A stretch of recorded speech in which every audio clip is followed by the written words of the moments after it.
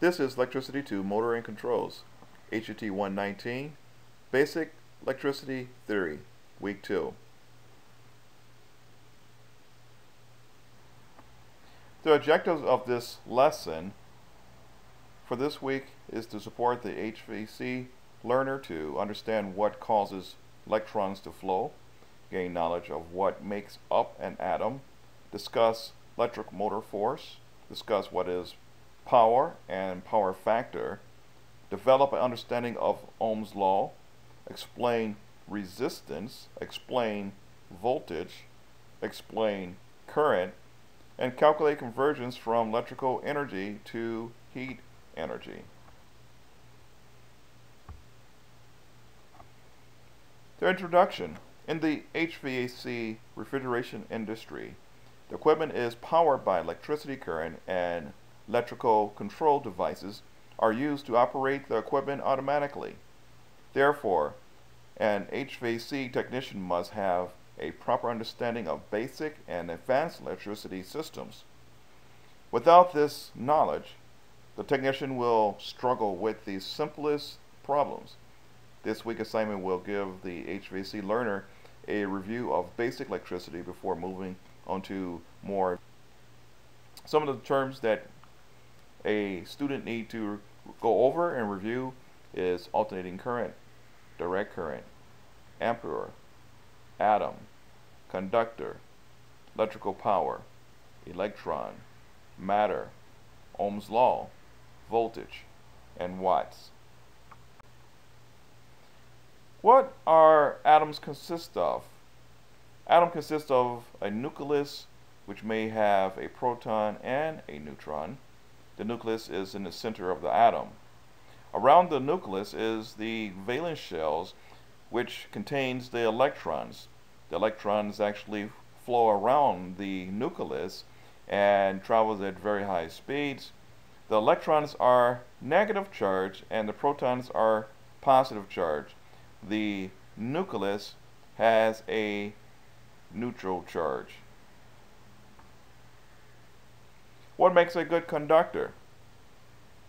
In the outer valence shell is what determines the conductivity of the material.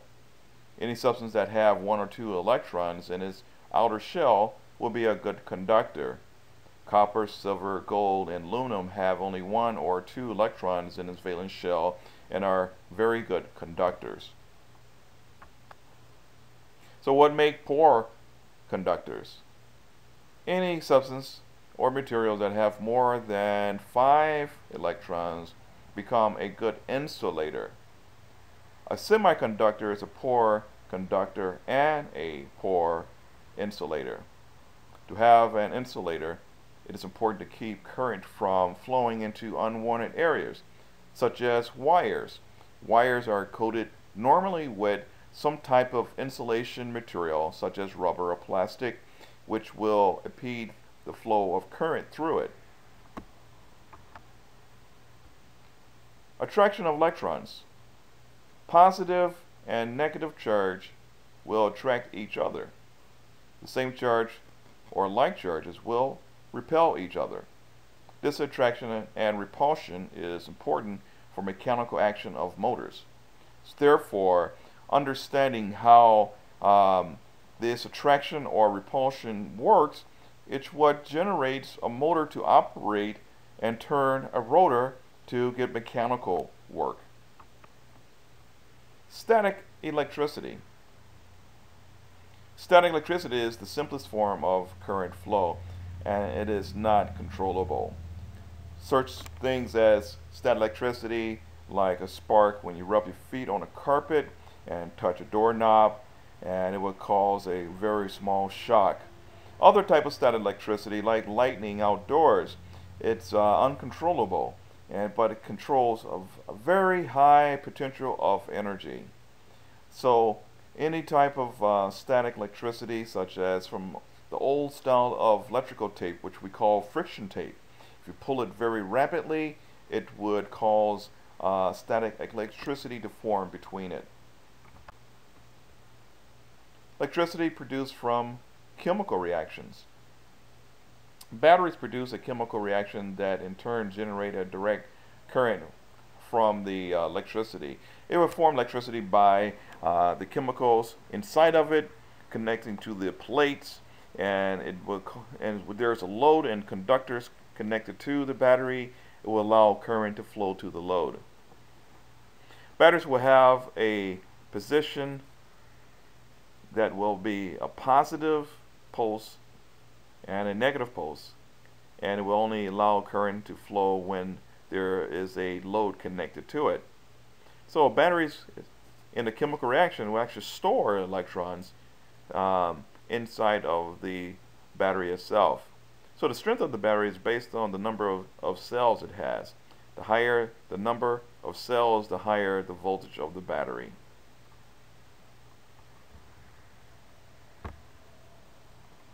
Types of current flow.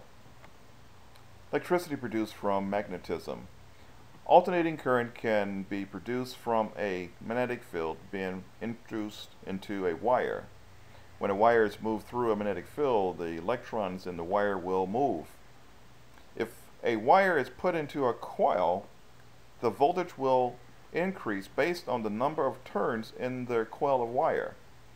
Thereby, the more turns, or the bigger the coil, the stronger the voltage will be in that coil, and it will be produced. So as the magnetic field induced into a coil, the faster the coils move through the magnetic field, the faster the current will. So what makes a good conductor? For a current to flow, it needs to have a path non-obstructed to allow full flow of power to the load. Therefore, materials with only 1 or 2 electrons in its valence shell will work. Because copper is an abundance, and in its availability, it will have 1 electron in its outer shell valence, and its cost is relatively low. It is used over others type of materials. So copper is one of the best conductors used because of its low cost and because of its abundance. So what makes a good insulator? Because conductors allow current to flow easily, insulators are used to impede current flow. For safety reasons, insulators are used to keep current from flowing in areas where it can be unsafe. Materials such as rubber, plastic, ceramics, and glass are used to insulate current from potential dangerous areas. Power source can be either AC or DC power, but the power source is always available, and sometimes we call that potential energy because it's there, it's not being used, it's not generating an energy or consuming energy, but it's there. So all electrical circuits will contain 3 basic items: the power source, the conductor, and the load.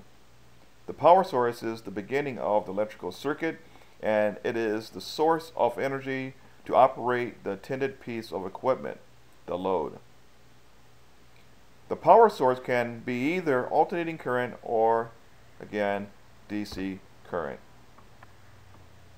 So a conductor, some of the characteristics of conductors are: it must have very low resistance.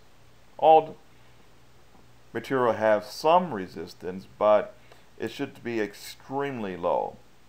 I mean, when you measure the resistance, it's almost read nothing. It must allow current to flow without impedance, which means restriction. It is mostly made of copper or aluminum because its cost and availability. There are many other types of conductors, but do not fit this criteria of abundance and cost. A load is used to do work. So loads are anything that consume energy. Conductors do not consume energy, thus it allows current to flow to the load without losing in losses of energy. All loads do some type of work. Some of the types of loads are motors, light bulbs, transformers, relays, and contactor coils. electrical heaters, and solenoid coils. So, what is voltage? It can be called a potential difference. Voltage is the force of the electrical system that pushes the electrons through a electrical circuit. In comparison, if we take the comparison of water and how it flows to our sinks and other type appliances, we measure water force in PSI, pressure per square inch. But voltage is the measurement for electricity, the force that is pushed the electrons through the wire. To have potential difference, there must be a positive and a negative current in the circuit. The load in the electrical system is what divides the positive side from the negative side. So there will always be a difference from both sides, the positive and a negative, which we call the potential difference. For current to flow through a circuit, it must be a difference in the current flow. So resistance. Resistance is the slowing down or impeding the flow of electrons in an electrical circuit. All loads have resistance, while conductors do not have resistance or very low resistance. Resistance is needed to consume energy, or it will pass through the load and will not operate. The higher the resistance in a circuit or load, the higher amount of voltage the load will contain or drop. So current is the flow of electrical or electrons. The electrical flow is the speed or movement of the electrons in a circuit. So when the resistance is increased in a circuit, the current will decrease. When the resistance is decreased in a circuit, the current will increase. Kilowatts or watts is the measurement of energy. Basically, measuring energy of electricity, it is basically looking at the relationship between the voltage and the current flow. So the force and the movement of the electrons. So watts is the measurement of electrical energy. 1,000 watts equal 1 kilowatt. To determine the amount of energy a load is consuming, we will measure the energy in watts. Therefore, watts is the voltage applied to the circuit multiplied by its current flow. Watts equals voltage times amperage. Sometimes it could be expressed power. So in other words, power is watts. So power equals voltage times current, or P equals E times I. A power factor is a measurement when we're dealing with energy. The energy used in an electrical circuit is consumed by the load in a circuit. However, there are always some losses due to inefficiencies in a circuit.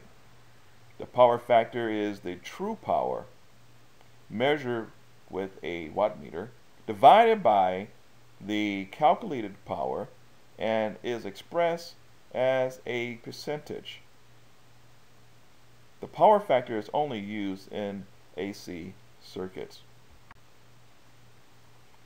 Ohm's law is a way to understand the relationship between how voltage, current, and resistance and how it will affect each other. So voltage is expressed as the letter E, the capital E. Current is expressed as the capital letter I. Resistance is expressed as the capital letter R. So look at these different formulas. Voltage equals E equals I times R. Current is I equals E divided by R. And resistance equals R equals E divided by I. So to summarize this chapter on basic electricity, the state of matter is in three different states: solids, liquid, and gases. Atoms are the smallest particles and are made of electrons, protons, and neutrons. Alternating current is produced from induction of magnetism into a coil of wire. Direct current is produced from a chemical reaction into metal plates inside the battery. Electrical energy can be transferred into different forms of energy, such as electrical energy into mechanical energy. Ohm's law is used to determine voltage, resistance, and current in electrical circuits. Voltage is the force to push electrons through a circuit. Amperage is the flow or movement of electrons in a circuit. And resistance is the impedance of electrons in a circuit.